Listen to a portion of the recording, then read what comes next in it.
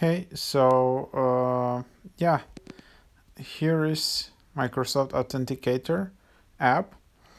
And yeah, you can actually export passwords if you're using Google Chrome to this app, which is super handy. So just go to settings and import passwords. Import passwords from Google Chrome and other apps.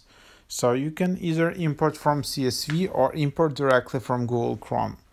So that's super easy. Just open Google Chrome browser, tap on three dots in the bottom right, and open settings. Tap on passwords, tap on export passwords, and export to Authenticator. Yeah, and then choose your Microsoft Authenticator as a target.